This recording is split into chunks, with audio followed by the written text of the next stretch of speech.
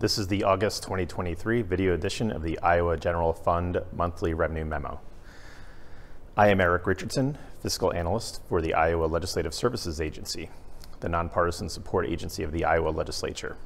This video will cover Iowa net general fund revenue for cash fiscal year 2024 through September 5th, and I will also review how final fiscal year 2023 net revenue is shaping up as the books on that year move towards closure later in the month of September. Cash fiscal year 2024 Iowa net general fund revenue decreased $134 million through September 5th when compared to the same period last year, a percentage decrease of just under 9%. The low growth rate was driven primarily by a decrease in multiple tax suspense receipts and a balance of negative $125 million in the suspense account to begin the fiscal year, as receipts received on June 30th, 2023 were distributed the first business day of the fiscal year. Individual income tax collections have also decreased by 10% thus far in FY 2024. On the positive side, sales and use taxes and corporate income tax deposits have increased since July 1. However, sales tax changes starting July 1, 2022 moved the due date for sales tax to once a month on the last day of the month. These changes may have created variability in year-over-year comparisons between FY 2023 and FY 2024, which is not expected to be a factor in future fiscal years. State accounting for fiscal year 2023 is winding down and will be complete by the end of September. At the June 30th conclusion of the cash year, gross general fund revenue was $193 million above projections. Sales and use tax produced the majority of the excess.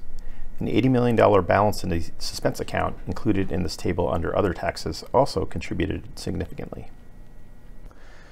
The end of August means tax refund amounts are final for fiscal year 2023.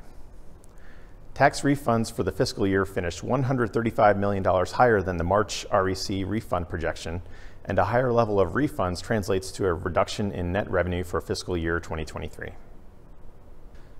This next table shows the two known items, cashier receipts and tax refunds, along with the three remaining net revenue unknowns. Combined, the two known items represent $58 million in net revenue above the March projections. While fiscal year 2023 ended June 30th and refunds processed and charged to FY 2023 ended August 31st, some transactions related to fiscal year 2023 will continue to be processed in September, and at this time, three areas of accounting transactions remain open. First, the transfer out of the 6th cent of sales tax that Iowa devotes to local school district infrastructure has one more adjusting transaction that will occur before this item is final. For fiscal year 2023, the transfers are budgeted to remove a total of $750 million from net general fund revenue. Through the end of August, school infrastructure transfers totaled $708 million. The amount of the final fiscal year 2023 transfer that will be made in September is not predictable. During the past 10 years, the September transfer has averaged about $6 million, but the amount has ranged over those years from a negative transfer of $8 million for FY 2017 to FY 2021's positive transfer of almost $37 million. Second, accrued revenue, meaning revenue that arrives after June 30th, but is properly associated with economic and tax activity that occurred during FY 2023, needs to be calculated and deposits made in July and August split between FY 2023 and FY 2024. For FY 2023, this adjustment is budgeted to add $145 million to final revenue. Finally, transfer revenue is projected to total $129 million for the fiscal year, with lottery proceeds making up the bulk of this amount. To summarize, cash fiscal year 2024 net revenue through September 5th decreased at a nearly negative 9%, with sales and use tax and corporate tax growth positive, while income tax and the tax expense account weighed on year-to-date growth. Towards the end of September, the state will close the books on fiscal year 2023 and distribute the July and August revenue between that fiscal year and fiscal year 2024.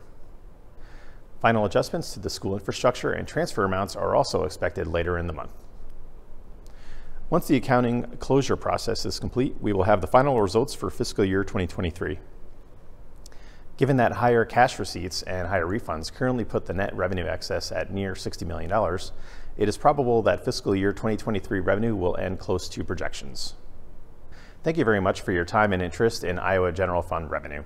Goodbye. And please check out the next monthly video memo that will be posted in early October.